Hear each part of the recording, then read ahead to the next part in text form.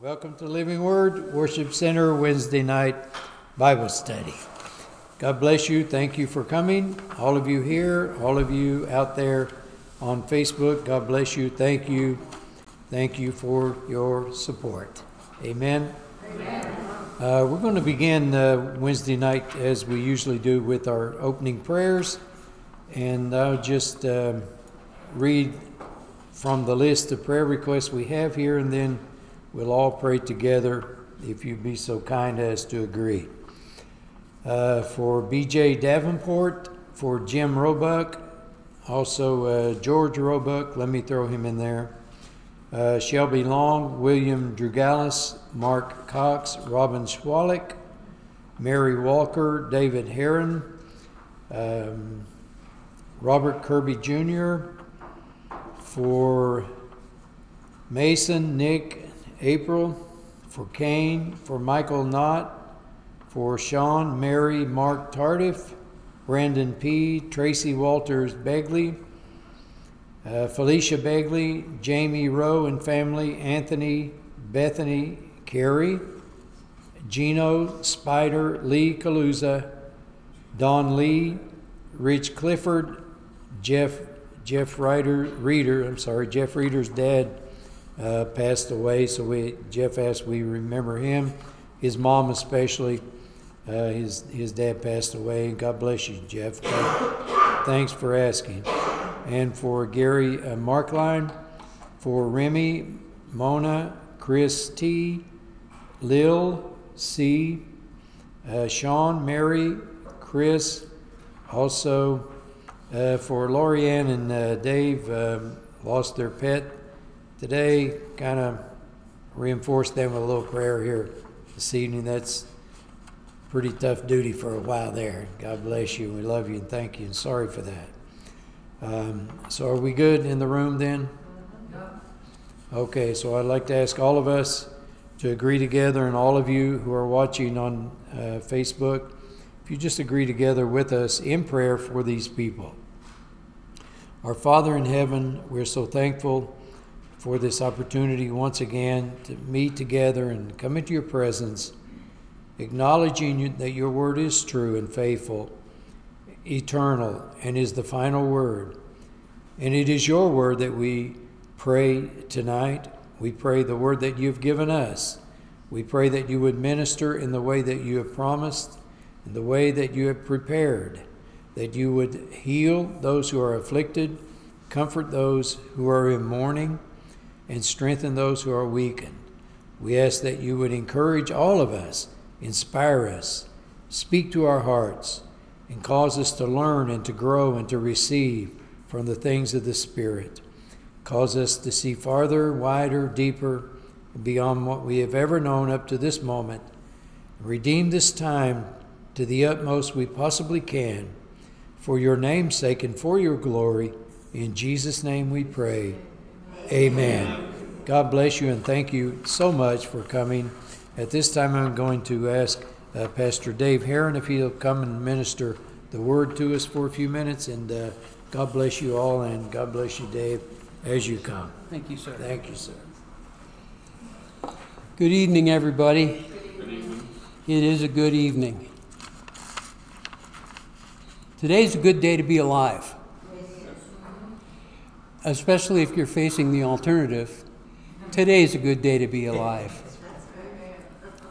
I'd like to talk tonight out of Luke 23 and 2 Corinthians 12, hope for sinners. And I am bold enough to say that applies to everybody in the room. And as always, Pastor Larry, thank you so much for this privilege.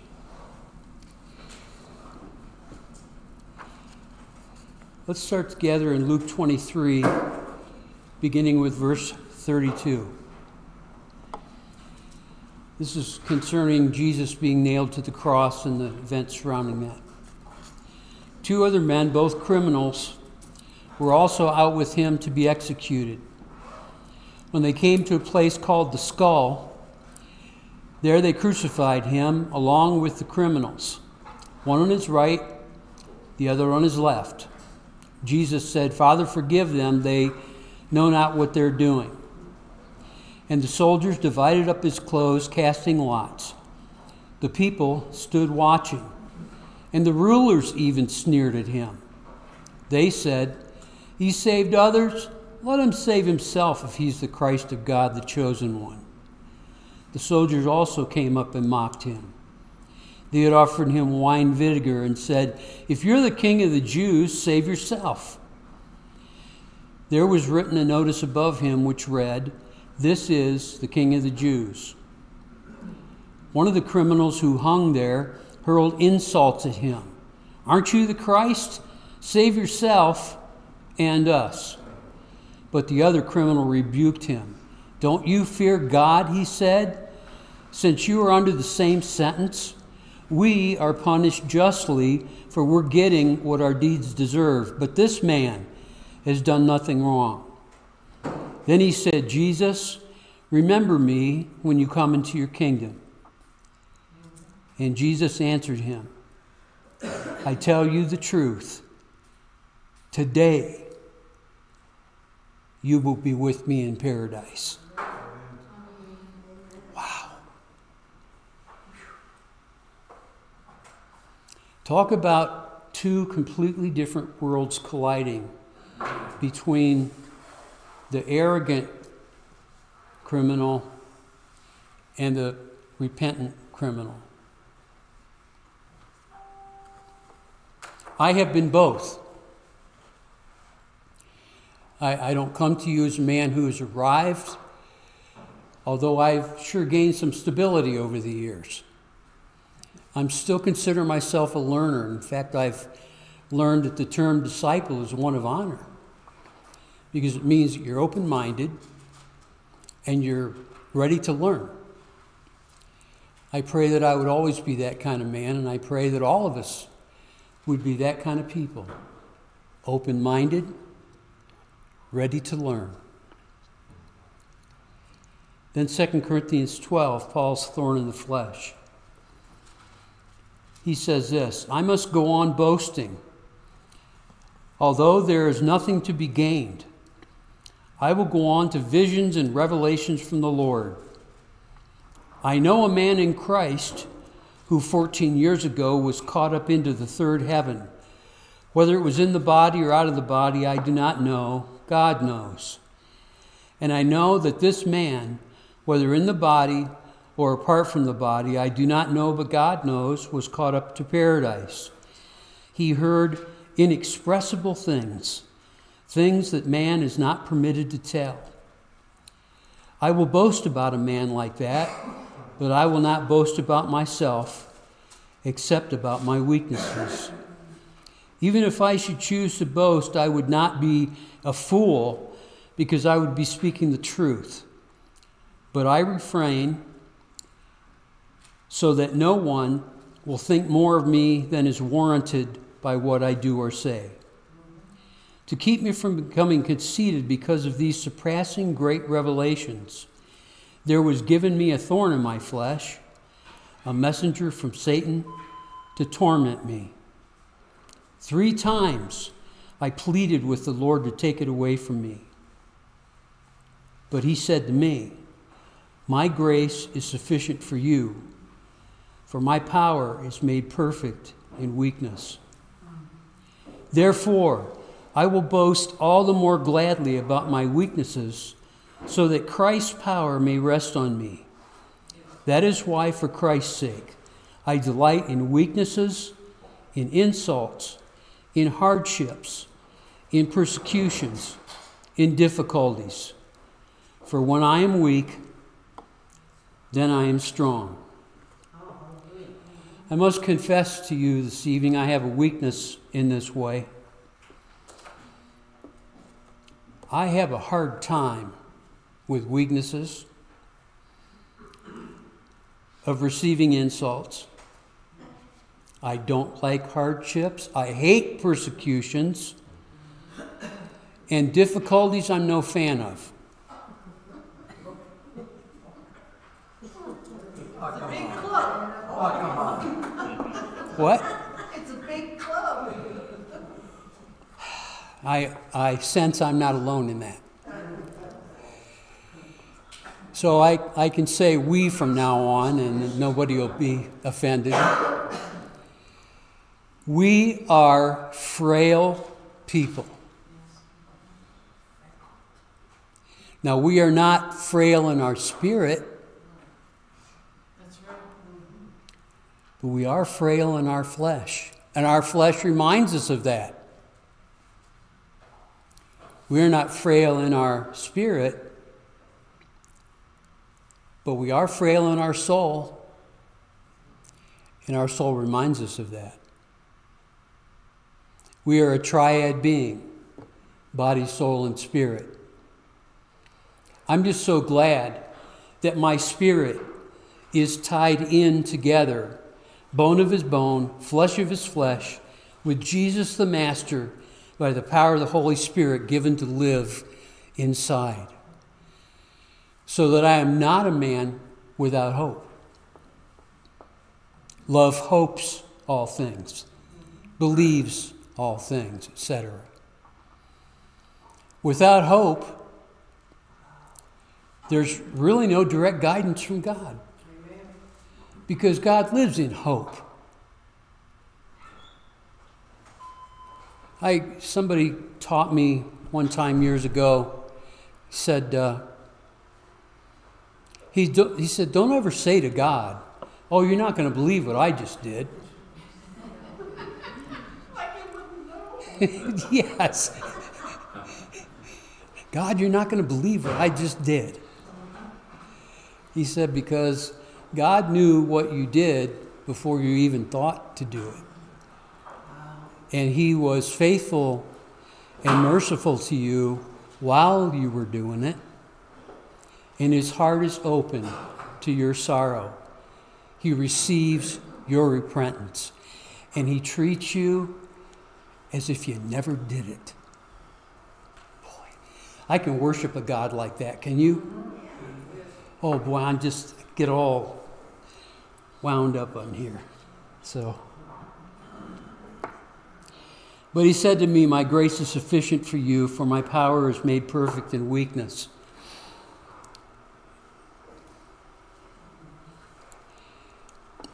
Now, as a psychotherapist, I understand the value of body, soul, and spirit. They each have a function.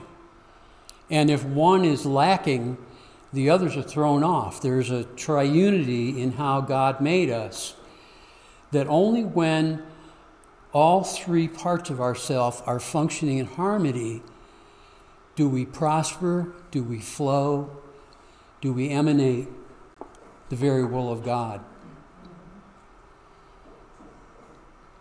I had no idea what I was missing before I knew Jesus. I knew how to take care of myself. Harold and I were talking earlier, swapping stories about being mean when we were younger. Not that you ever know that about him, but I come up and tell you about mine. So it's just an amazing thing what God can do with carnality when you recognize that the blood of Jesus is not diluted regardless of what you've done, regardless of who you've done it to.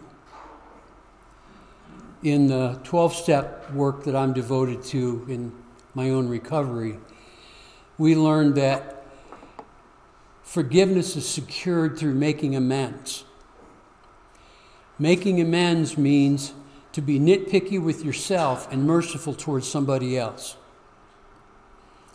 Being nitpicky with yourself and merciful to somebody else. A buddy of mine in Ohio, we used to say to each other, the only thing that you and I are going to argue about today is who is more merciful.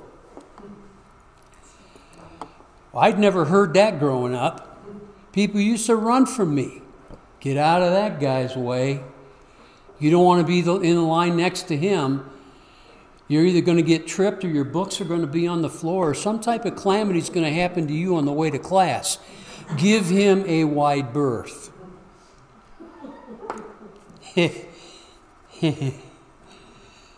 Well, I'm here to tell you, Jesus Christ gives us a wide berth.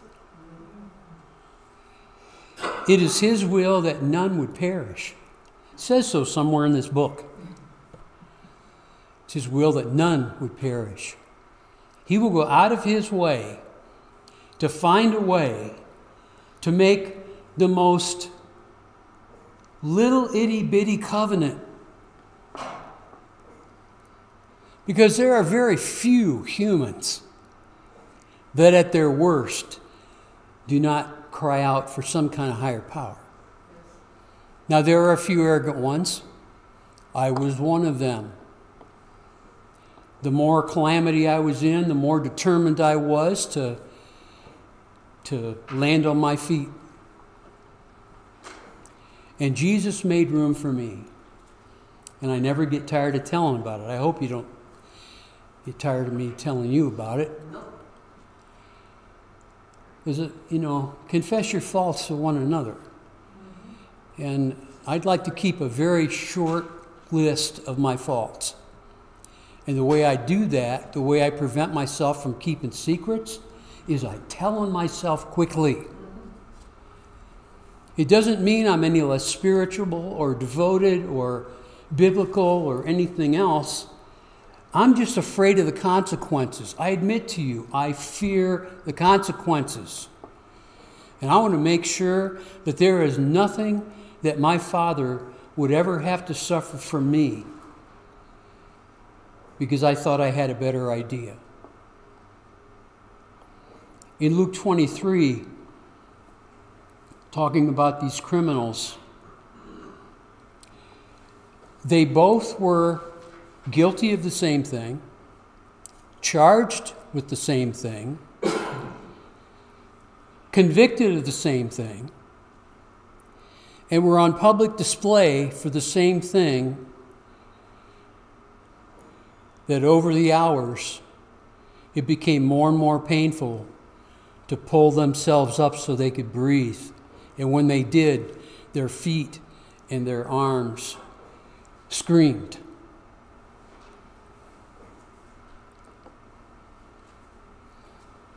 I don't know if you've ever had this happen to you, but I had a nail gun go through my hand one time when I was younger. I had a heck of a time getting that out. I'm looking, I can see the end of it, and over here there's this long nail. And the first thing I knew to do was to grab and grab and grab. And all I did was make myself more sore until my coworker, my boss, came up and went like this. And the nail came out. Pain caused me to panic. And my thinking just went goofy. Thank God I wasn't by myself that day. And brothers and sisters, that's why we are called to walk beside one another.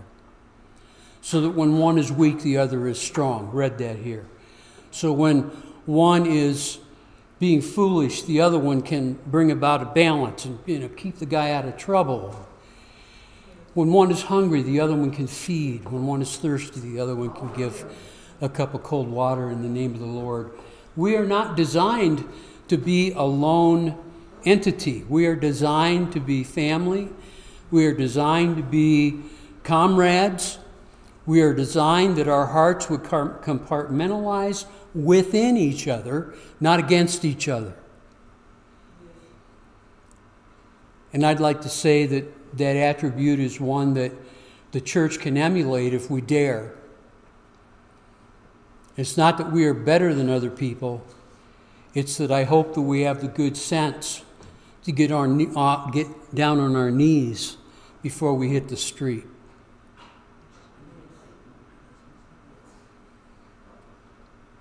Don't be lured by hell to get out there into soul winning before you've done your own business on your face with God. Another thing I learned the hard way. Oh, I've got the Spirit in me, and off I'd go. I'd come back later on the day just morally beat to a pulp by somebody who knew more or somebody who was more resistant. And it was all a very fleshly effort on my part. I read somewhere in here that says, "Be still and know that I am God." Be still. That doesn't just mean be quiet. To be still and know that I am God means to be quiet internally. To have the good sense to do some kind of spiritual and moral inventory first thing in the morning, not later in the day when you got messes to clean up because you forgot. Because Lucifer will see to it that the messes are waiting. He'll even push them out into the hallways so you trip over them. We're not called to jump over top of those things. We're called to clean them up. Starting with the inside out. And I'm telling you why that's so important. It is frustrating to clean up messes by other people when you haven't cleaned your own self up first. Hard to do it. It's easy to be judgmental of somebody and saying, well, if I would have. Meanwhile, you look back an hour and you've been the one stepping over your own stuff. Just because nobody saw it, it's as if it didn't happen. Just in time for the enemy to show up and say,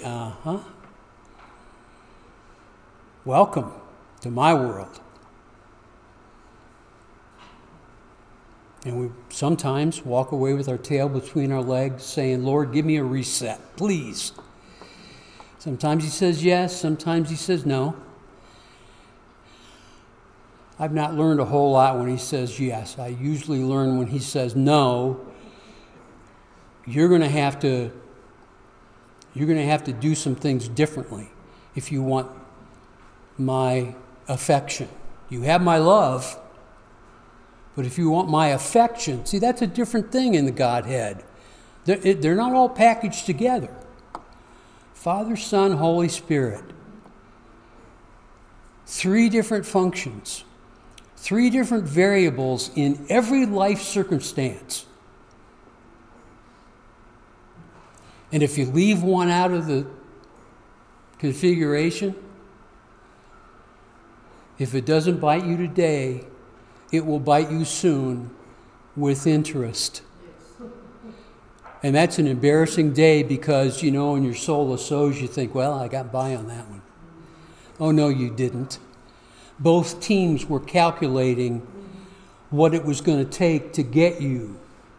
God is calculating mercy. Lucifer is calculating death and fear and pain.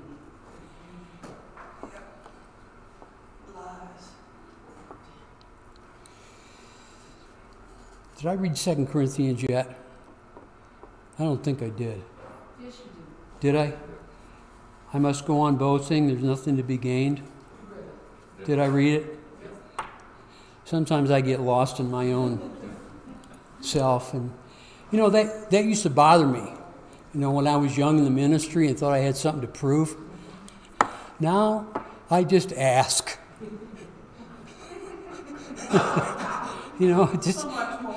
It is. It makes the evening go much more smoothly. And everybody else out there that's imperfect says, well, I'm not the only one. Even the man of God has moments. Paul's thorn in the flesh. This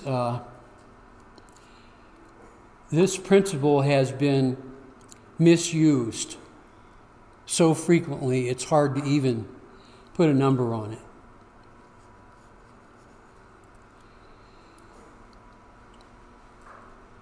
Whether Paul deserved the thorn in the flesh or whether he just bumped into it, it broke off the bush and went into his skin is just not my emphasis this evening. The point is, He had a thorn. Now, that thorn in many ways is figurative. It may have been a character defect. It may have been hidden sin. It may have been a lack of duty in his studies. Could have been trying to polish the wrong reputation. I'm not sure. But what I do know is that thorn was not designed to stay in there permanently. But I will tell you, if you let that stay in there long enough, our body will heal over top of it. And then you got to dig and do surgery to get it out. So it is with psychological and moral problems.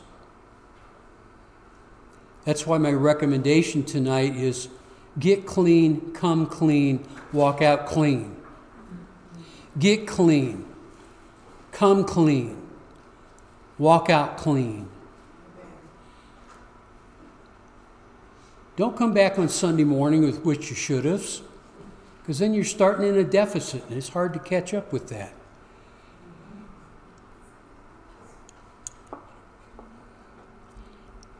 Cleanliness does not mean prissiness. It really does not. Some of the most spiritually cleanly people I know, quite honestly, smelled. I'm saying, I'd see them and they want to come up and hug me, and I'd want to give them a wide berth because I knew I was going to have to wash my clothes when I got home. There was one guy in particular, Lori and I know, who was very toxic in this way, and yet he had zero insight about his own self. We never did quite figure him. What? You hugged him anyway? Yes, we sure did. That's right. I even determined in Jesus I was going to get closer to him, if for no other reason than to give some other people room to smell. Ministry comes in many forms. Coming alongside a brother in need means sometimes you get dirty with what he has need of. Discipleship shows you how to stop it at the surface so it doesn't get on the inside. Cause you to question yourself, causes you to think less of that person, and a root of bitterness gets in there. We see that a lot, don't we? Somebody who's got bitterness, they're almost slumped over when they walk. Sometimes they're overly proud as a way to cover up what they know to be a weakness on the inside, and they don't want anybody to know it. Of course, we would never see this in the church. Oh, the pastor, the room got quiet. The room got quiet. Actually, I'm glad we see it in the church, because if we have the courage, we can get that corrected in the church so that that person is not a bad witness about our church out of the church. Let us not be the reason why somebody else avoids coming to church. But that means we have to do hard internal work first when we're alone, or when we're with our spiritual family, where we can confess our faults one to another and encourage one another as long as the day is the day. That's what I want. That's what I think I have to contribute in when I talk, is to steer us toward the better way, not to be superior. Steer us toward the better way in order to make us more attractive.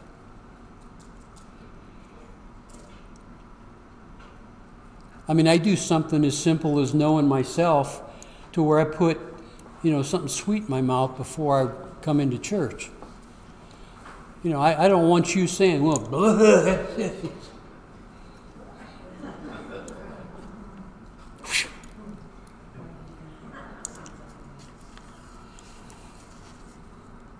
I'd like to tell you about some long-standing Orthodox beliefs about heaven.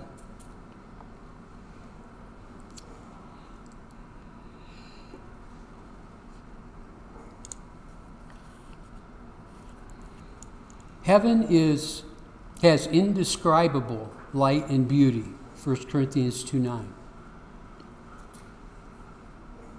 Heaven has great enlargement of knowledge, 1 Corinthians 13:12. Heaven has emotional healing and rest in God's provisions. Number 4, heaven has assigned divine services to render, Revelation 7:15. Number 5, heaven has full measures of joy, Revelation 21:4. Number 6, heaven has stability, permanence, and perpetual growth.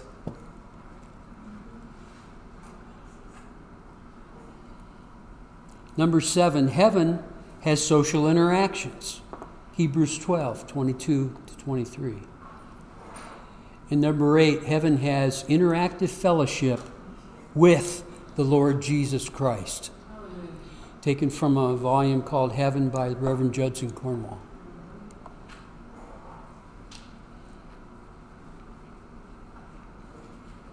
Heaven is not a boring place. Never has been, never will be. Fortunately, there's a gate that we have to go through to get into heaven. Many of us, or people that we know, would like to just burst through there because we've been so tired of our life. You're on something now. What's that? I said, you're on it now. Yeah.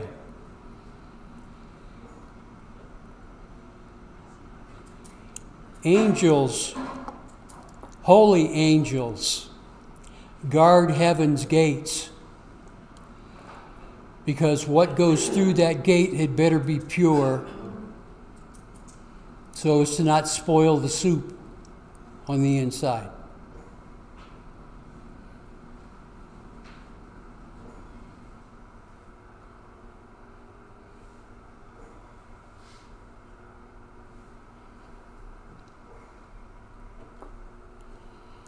Heaven has social interactions. Will we know one another? According to Hebrews. Yep. Get introduced to some people that were in our background, that came before us.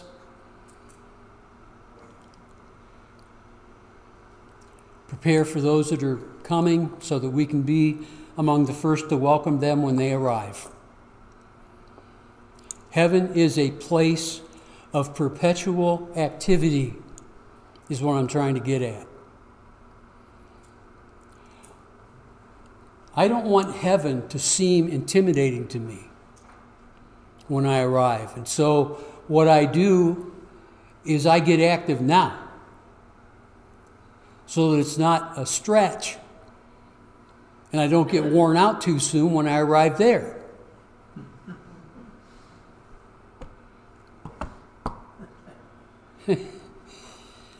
Oh boy,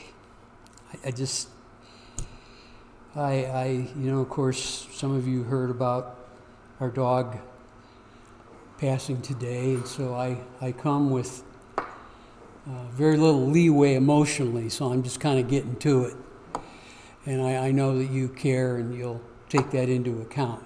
So I'm trusting that I'm not offensive, but the Word of God is very matter of fact. Why shouldn't we be? We dance around being matter of fact to others' peril, not our own. We're fine. We're good. We're born again. We're in the kingdom. But when we dance around the gospel because we're uncomfortable relating that to somebody else, it's to their peril. That's right. Don't be satisfied with having had a handshake and a hello and move on by. Don't be satisfied with that. Linger with the people that you come in contact with. Linger. Ask questions. Not everybody's going to open up right away. Asking questions is a skill. Asking silly questions is not a skill.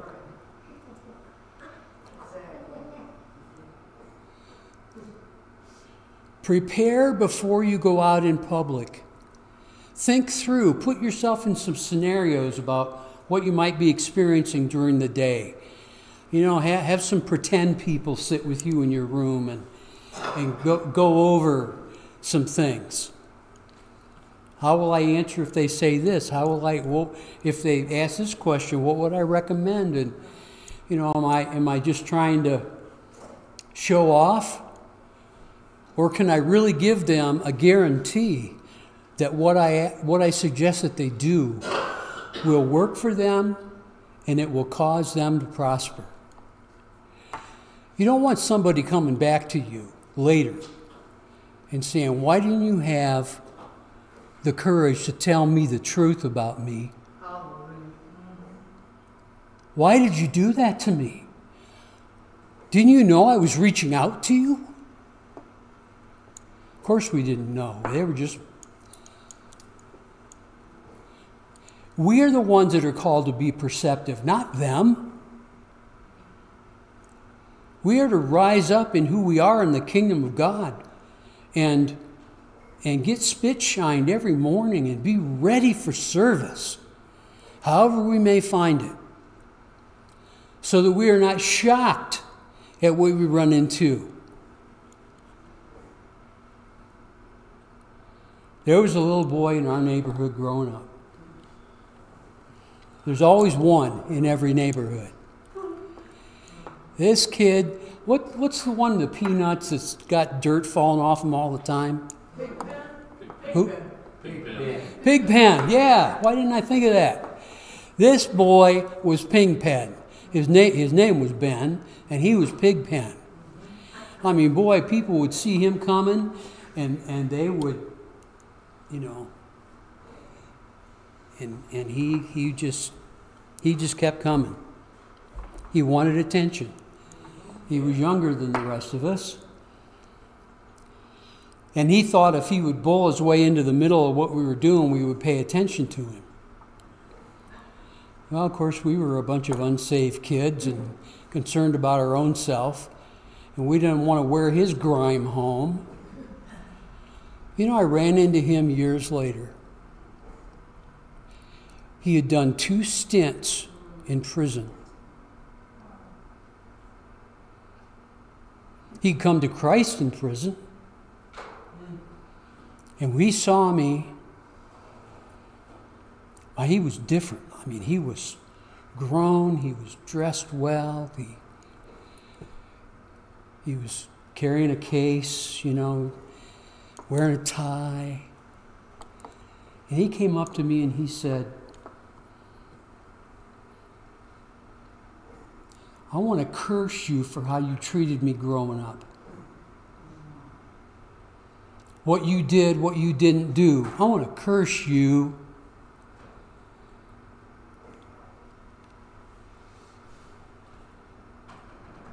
But you made me grow.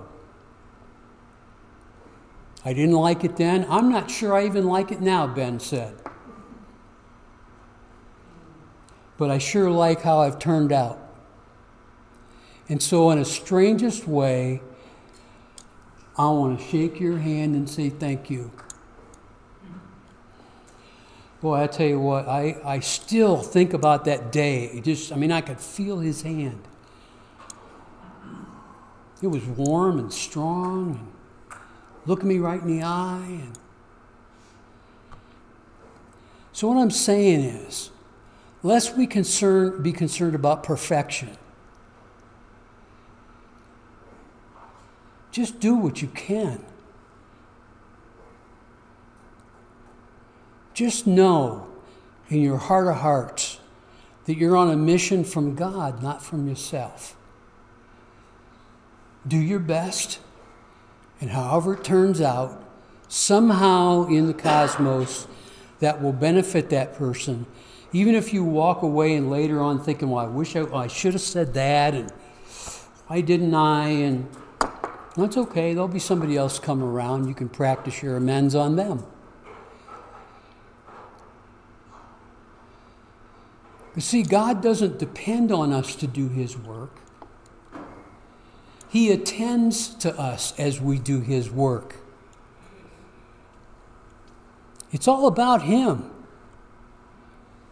Some of us who are not as extroverted as others.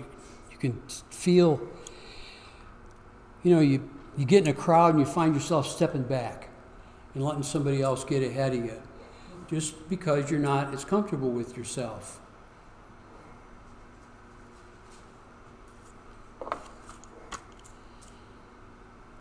According to Luke 23 and 2 Corinthians 12, He has not designed us to exist in the second row. God has designed us to be front and center. Here I am, as I am. Song about that. Just as I am, without one plea. That's it. That for Christ, shed for me His blood. Be front and center, please. For the sake of those people who are waiting on you. For the sake of those people who've had other people pass them on by. For the sake of those people whose whatever confidence they had has been beaten down by life.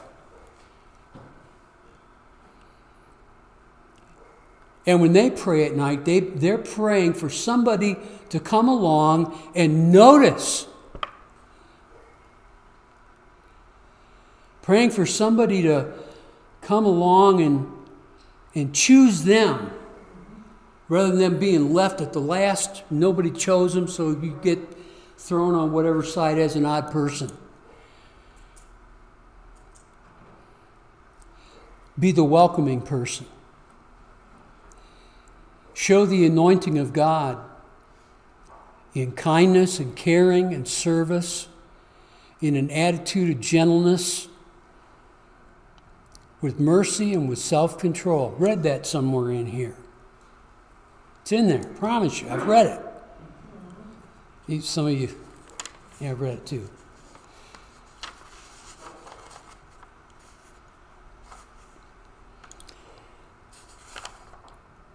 We haven't read this yet, have we? No, I can. You didn't go over the bottom part of your notes, though, where you're talking about Gideon's 300? Yeah, let me get to that. Thank you. There you go. Hey, we are two in the Spirit, we are two in the Lord. And she's much more superior than me and the Lord. I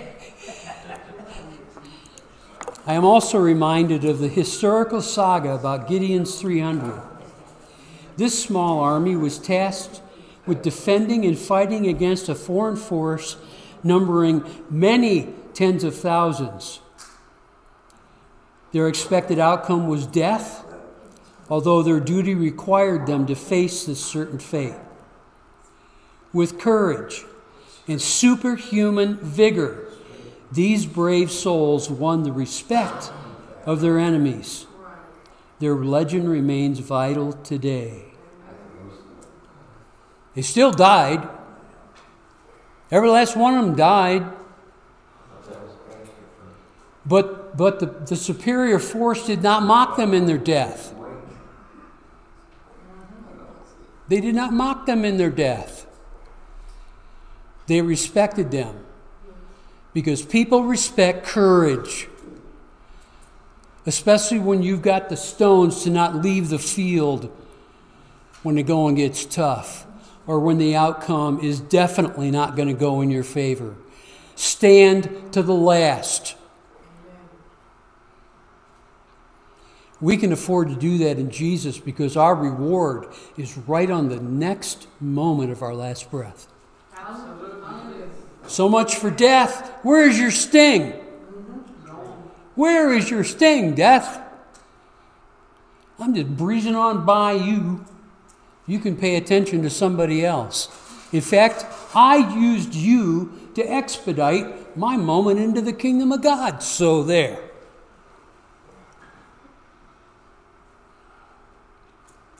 We are one in the Spirit. We are one in the Lord. And we pray. And by our presence, we pledge that all unity is getting a good start. Will be restored. And there know our Christians by our Love. by our love.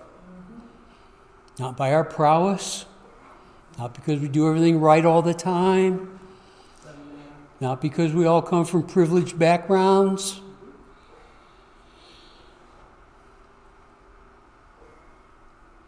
They will know us because Jesus Christ has favored us with his presence. And by his Spirit, not just a part of him, all of him lives in each one of us. The full thing, head to toe, in and out. Jesus lives in the life of the believer. For that reason, we lack nothing. For that reason, we have reserves to call upon way beyond we can even imagine because God hasn't put us in that particular trial yet. But I'll tell you what, when the trial comes, he's going to show up first and pave a way because that's what God does to those that he loves. He doesn't make you go out and take your lumps. If I'm taking lumps, it's because I got out ahead of him. We are to live in the way of peace and serenity and companionship one with another. And with that world. And for some of us, that world was pretty rough. Thank God that he has given us a way through the cross to surrender our lives to something that is reliable beyond humanity, beyond our comprehension, beyond our capacity, even beyond our wildest dreams. So is the Holy Spirit in Jesus Christ within us now, right now, full on, nothing held back. Hallelujah. Let me call on you to not only take this to mind, but to M-I-N-E, to mine the things of the Spirit within you. Call them up. Take good notes. Call to remembrance those things wherein God has shown himself faithful to you. And humbly ask him to give you some of the successes that you see in the lives of your other brothers and sisters. But I'm going to give you this guidance. You don't get their blessing without taking their risk.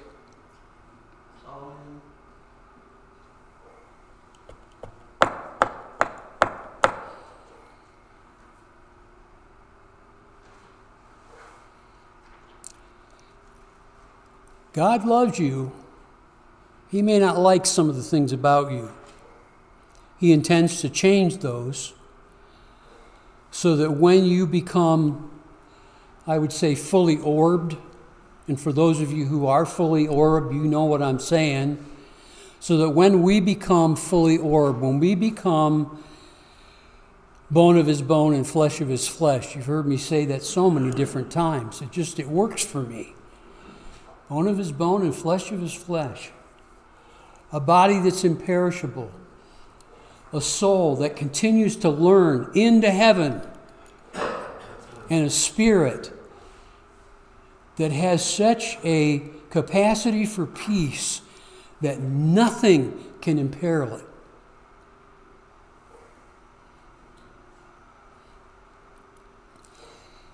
Join me in devoting yourselves to the greater things.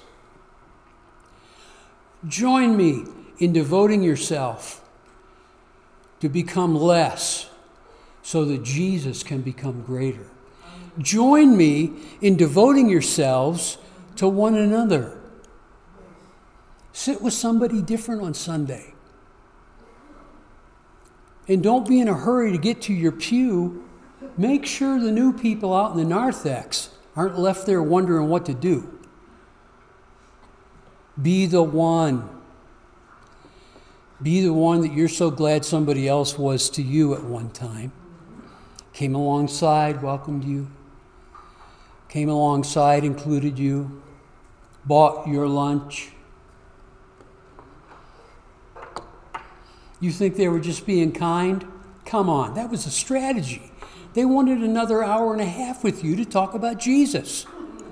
Hey, it worked in my life. They fed me enough meals, I got born again.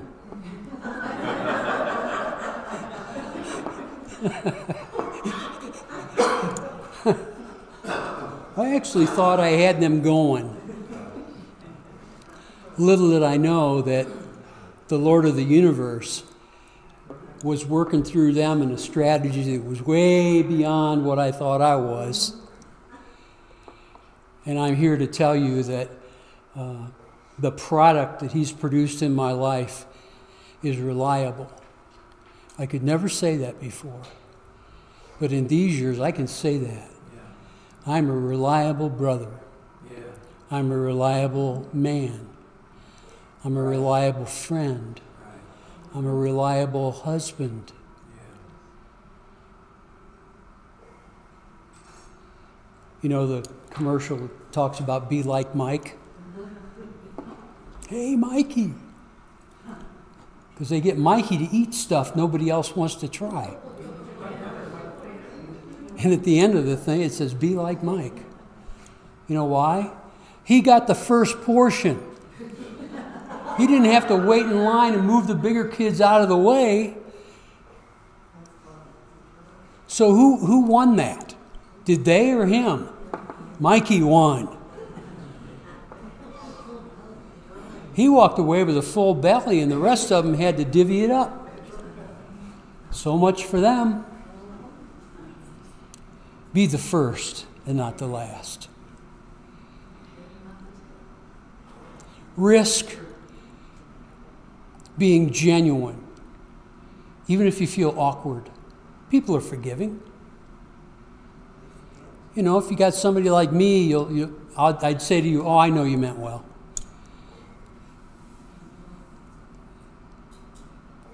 Be the initiator, not the responder, other than to God. Be the one that pads their day with time, that you are available and, so to speak, sitting by your phone, waiting for a need to come in. Nothing more important to do, at least during that hour. Be that person. Make room in your soul for God to ask you to do things. This is not a boring situation we're in here. Just going from week to week. Seeing everybody on Wednesday and Sunday. Going to work, slugging through the day, going home. Going through work, slugging through the day, going home. What are you doing on your lunch hour? Sit with somebody new. Sit with somebody maybe even you don't like. Because somebody sat by me And it changed my life. I needed somebody to sit by me in order for my life to change. I was too clueless. I was too barricaded by sin. I was running roughshod with Lucifer, thinking he was the top dog because nobody introduced me to Jesus.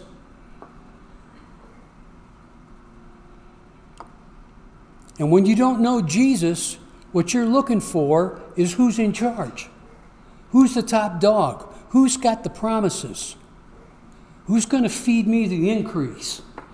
Who's going to give me position?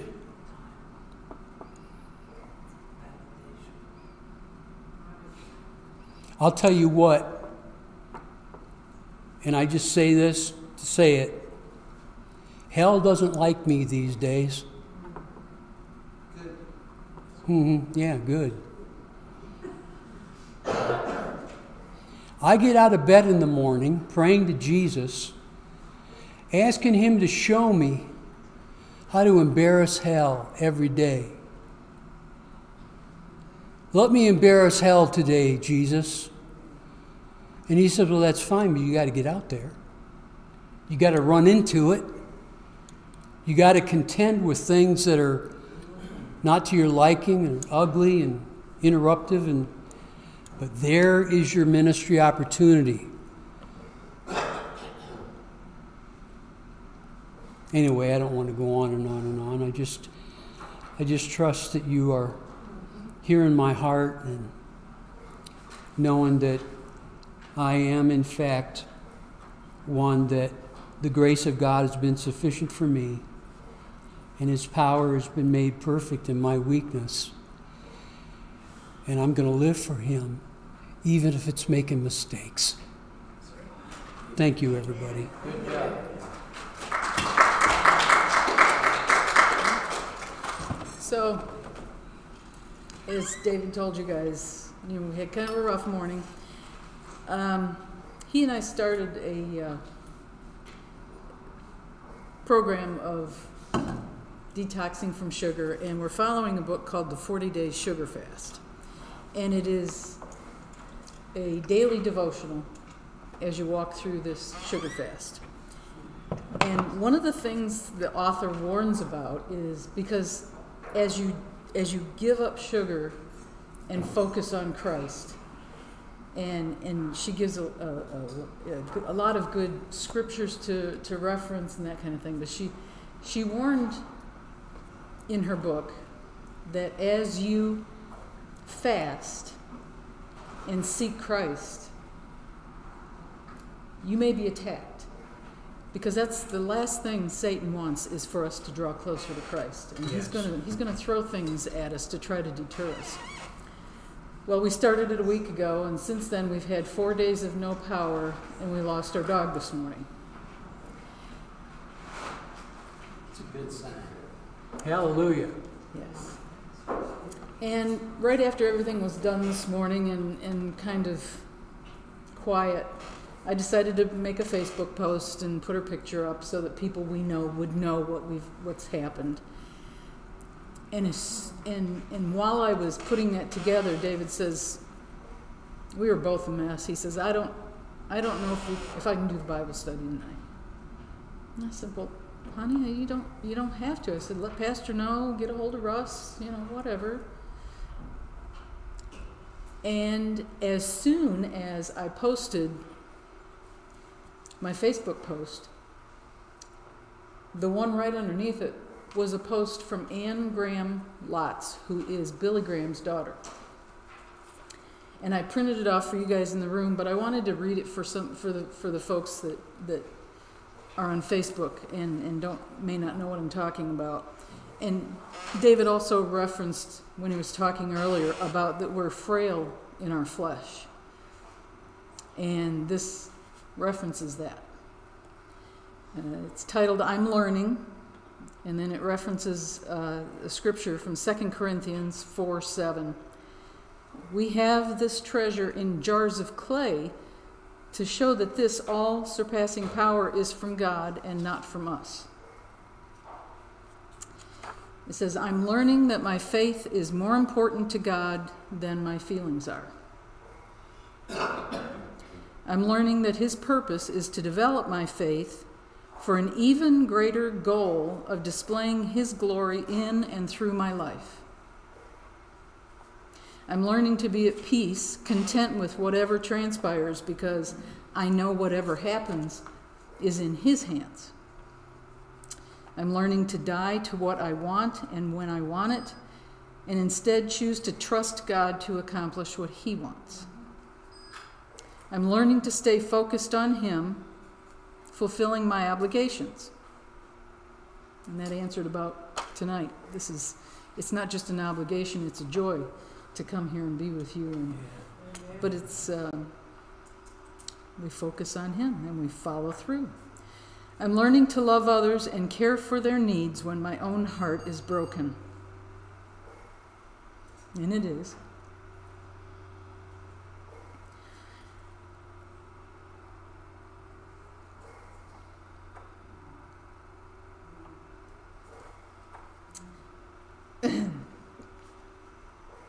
I'm learning to live with integrity and transparency before others, even when I can't see results.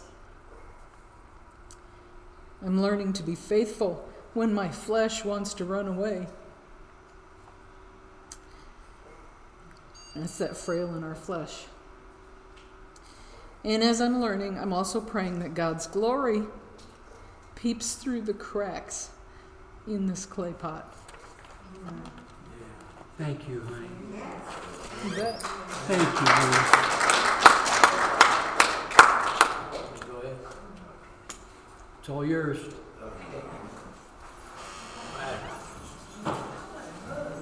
Okay. Thank you, Lori. Thank you, Dave. God bless you. Thanks for having me. Thank all of you. Thanks for coming out. And you know what? I think you did it again.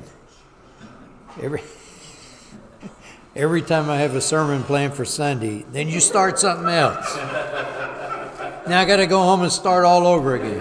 Sorry. What a team. Same mind.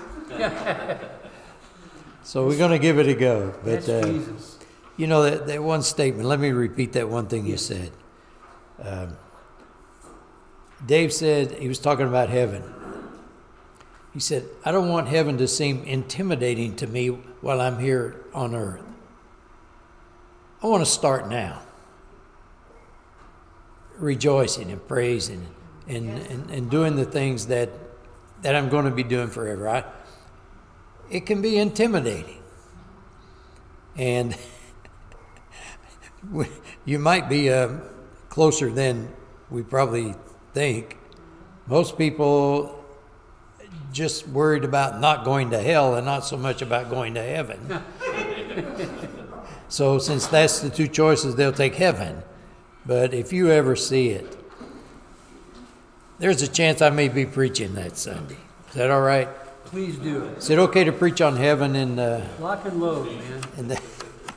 in this new day? But no, that some remarkable thoughts to chew on and to take with you. And I really appreciate that, because I know these are not just shallow surface kind of passing thoughts. These come from within. They come from the Spirit. Yes. And I think we ought to receive them that way. Receive it in the same spirit in which it is given. Amen? So I'd like to just say a little prayer as we close out the service and invite everyone to come on out Sunday morning.